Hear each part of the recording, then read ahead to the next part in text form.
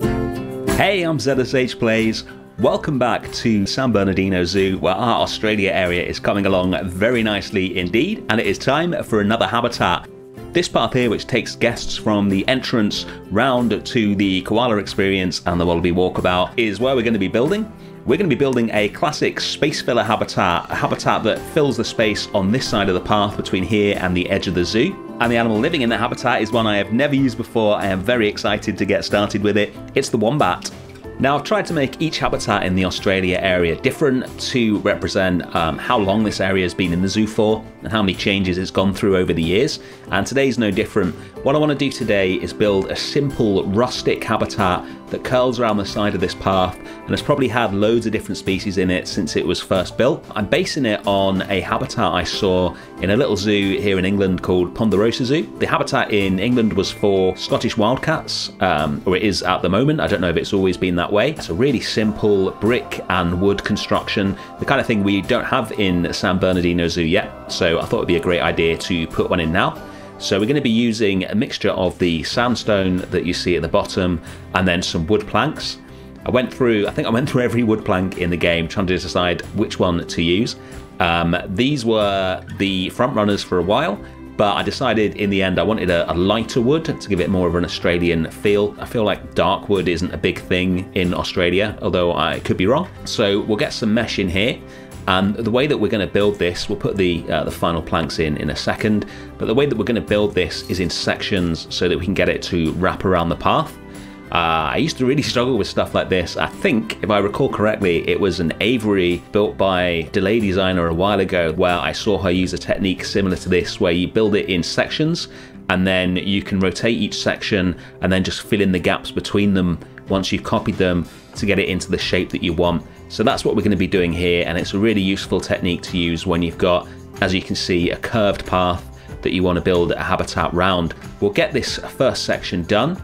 I'm going to make a massive error in a second, which is decide that I'm roughly happy with it, so I'll start copying it around. You really should make sure you've perfected the design and got all the decoration on it you want before you start copying. Otherwise, you're going to have to do it many times on each section. I'll spare you the pain of watching me do that, but that is why I had to do.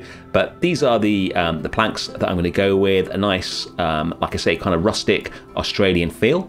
And we're going to just keep adding planks and mesh until we've got this one section completely done. And the way this technique works, we're going to build the front and the back of this section and then a small part of the side that we're doing here, and then that is the basis that we're going to use to copy down the path and complete the rest of it, and then we can just fill in the sides. Before we do that though, I have a very exciting announcement to make. Let's move to the other side of the zoo and I'll tell you all about it. So this is one of my favorite little viewing areas just next to the Jaguar Dome, and today I have built something very exciting here. Welcome to the San Bernardino Zoo Explorers Club. Yes, I'm finally launching the membership option on the channel. Let me tell you all about it. The San Bernardino Zoo Explorers Club is your chance to support our channel and join San Bernardino Zoo in an official capacity, so to speak. If you hit the join button on the channel, you will get a San Bernardino Zoo Explorers Club badge next to all your comments on the channel, access to a members only area on the Discord that I've launched today, and most importantly, you will get your name on San Bernardino Zoo Explorers Club plaque that you have just seen, and your name will be in the zoo forever. There are 3 different tiers that you can join at, but everyone gets the same benefits. All the info and the link to the Discord is in the description, so check it out down below. I look forward to seeing you in the Discord where we can chat. Thank you as always for your support, whether you join or not. Let's get back to the build. We're almost done with this first section of the habitat here. We're just going to copy the front to the back, spin it round, and then move these things over because Planet Zoo still doesn't have a mirror tool. We need to delete these railings as well. They won't be needed at the back. And there we go, that's the front pretty much done. Just a couple more bits of mesh on the roof, and we're ready to start cloning this all the way down the path. So we'll just get that in exactly the right place. So finicky working with mesh, but it looks so good when it's finished. I'm also going to raise the terrain on the inside of the habitat, as we often do with these kind of habitats. Just brings the animals closer to the eye level of the guests. Looks really good, and that's basically what that brick wall is there for, to keep the terrain up, and then we can start copying. So all we do is we move it across, line it up with the angle of the path, and then we get something that looks great from the front and terrible from the back. But all we need to do to fix that is place smaller pieces of wood and mesh in between the two sections that we have. And once we've done this and we've got everything in the right place and this one section is looking good, the next time we copy a section along, we'll be copying the second section, which already has the bits that join it up to the previous section. And all you need to do from then is make tiny little adjustments to that on each section that you copy. And it's actually a really quick process once you've done the first one. It's nowhere near as time consuming as you think it will be. I've got a real soft spot for these sort of path filler habitats. Just little habitats, but the kind of thing you see everywhere in real zoos. And I think it's because well, not just me, everyone really who plays Bandit Zoo likes to build big impressive habitats, especially if you're on YouTube, you're trying to make each habitat more spectacular than the last. And sometimes it's so much fun to just build the kind of habitat that goes next to a path in a real zoo. I said little, this is not really that little. Obviously we're in franchise mode and the wombats demand huge amounts of space, so there's quite a lot of path to fill with this habitat, but I've kept it shallow in terms of the depth of the habitat from the path going back to represent what the habitat looked like in real life. This is probably twice the size of the habitat in real life, although wombats are maybe twice the size of Scottish wildcats, so perhaps that is appropriate. This is the end part here, so now we've got to the end of the path. We're just going to fill in the two ends with some more mesh and some more wood, pretty much keeping the design the same, and then just a little bit of tidying up. And that is the front part of the habitat done. Now there's going to be an indoor area as well. The reason for that is that wombats are mainly nocturnal, so it does depend on the weather. They like to come outside during the day when it's a bit cooler, but to be honest, in Southern California there's not going to be a whole lot of cooler going on. I didn't want to build a whole night house just for the wombats. The only other nocturnal animal that we really have from Australasia is the platypus, and I'd already designed the ridiculous platypus habitat that we built, so I certainly wasn't going to build a night house just for the wombat. And loads of zoos display nocturnal animals in daylight enclosures anyway. You can often persuade the animals to come out at certain times just from the times that you feed them. What we're going to do now is cover up the gap between the path and the habitat. So one of the frustrations I always experience in Planet Zoo, but for once I actually remembered before I started building, is that when guests stand on a path, once they're viewing a habitat, they will often step forward off the path. So if you build your habitat so it's touching the path, you can end up with the guests actually being inside the habitat. I'm not sure the guests actually know they're inside a habitat, but it just looks really bad when you're looking at it. So I built this one further back from the path, which means we've got the gap between the habitat and the path that we need to sort out. So I'm using some more of the sandstone to fill in those gaps with a little step. And it takes a lot of rotating and sinking, etc. It looks really good when it's finished. Onto the indoor part of the habitat. So I'm building this using the same sections that we used for the rest of the habitat, so I can get the scale right and make sure it's all going to fit in nicely. But this will all be covered up with some more bricks, so we get a nice solid inside with a proper roof, etc. so that it's nice and cool in here. We can control the climate. I want some of the wood planks showing on the inside still, so this enables us to get that nicely matched up before we start putting the bricks in. Before we move on to that, I just want to do a little something for the inside though. If you cast your minds back to the Asian small-clawed otter episode, we built some little boxes for the otters to sleep in. I discovered that wombats need something similar, so with this habitat being one of an older habitat that's had loads of different animals in it over the years, it's not going to have some incredibly high-tech replica of the wombat's burrow system inside it. What it's going to have is something that replicates that for the wombats. So according to the animal care manual I read, the wombats require a box of 1 meter by 1 meter by 1 meter, so slightly larger than the otters, which is why I'm not just reusing that. But basically this tiny little box, which is pretty much smaller than a wombat, I'm assuming they curl up when they get in there.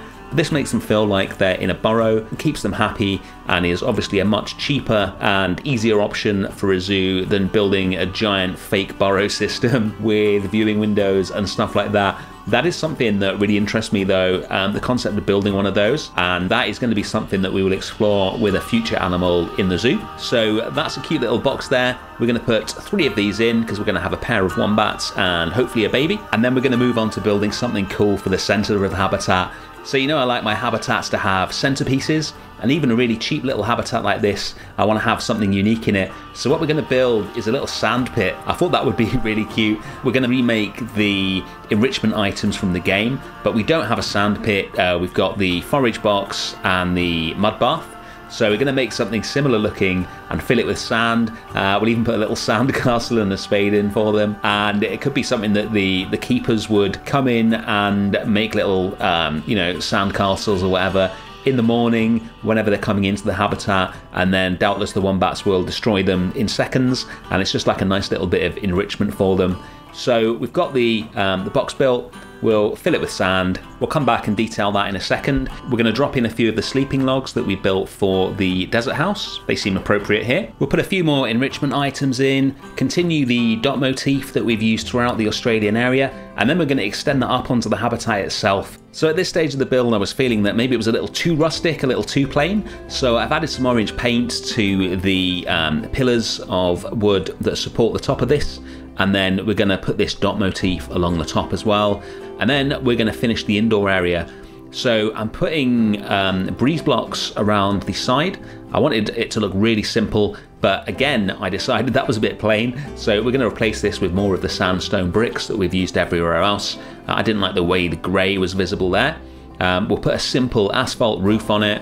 Unlike the walls, the roof isn't visible from the path, so we can be as simple as we like with that. And once the roof is done, I'm going to show you a little trick which I like to use. I use it quite a lot actually, which I don't think I've shown in this series before. I showed it in Tekton Zoo, but I don't think we've done it in San Bernardino Zoo. So what we do is we take a little 2D item like this, one of Lion's amazing signs from the workshop, which I like to put everywhere possible in the zoo because they look so good. Now normally you'd have this on a wall or on glass, so it's fine that it's two-dimensional like a sticker, which is how it's been designed. But I want to use this on the mesh of this habitat, which creates a problem because obviously you're not going to put a big sticker on mesh. That makes no sense. So how do we make it three-dimensional?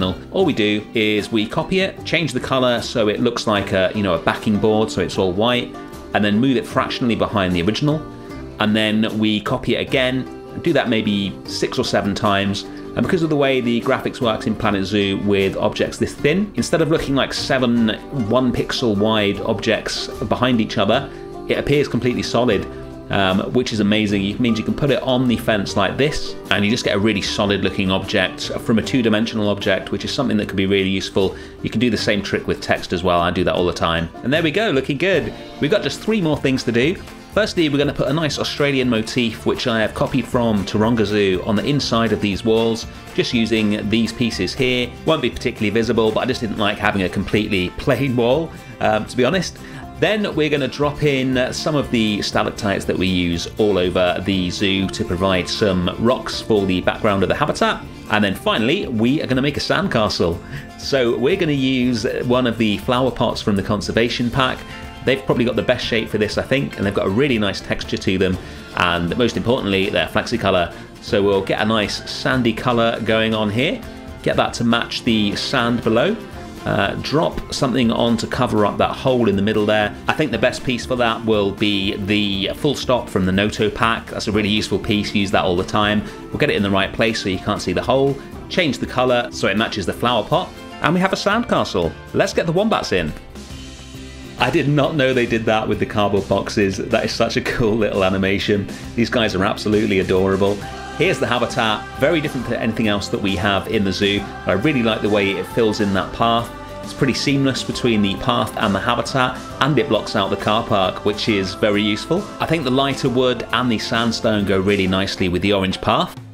And here is the sand pit. We built 3 boxes and we have filled them already. We've already got a little baby. Oh my god, they are ridiculously cute. I love the way they use this sand pit, and I forgot to tell you something absolutely crucial when we built it. This flower pot has one of the herb scent enrichments hidden underneath it, which means the wombats will actually go up and sniff around in the sandcastle, which is great. Don't forget, if you want to join the Explorers Club, then hit the join button below this video. I will add your name to the Explorers Club plaque that we looked at earlier, and I'll send you a link to the Discord so you can come and chat to me and each other whenever you like. Your support, whether financial or just emotional, is much appreciated as always. Before we go, let's jump up into the drone cam. Here's the area as it was at the start of the episode, and here it is now. We are so close to finishing this area, and next week's episode is going to be massive. I will see you then. Thanks for watching. Bye.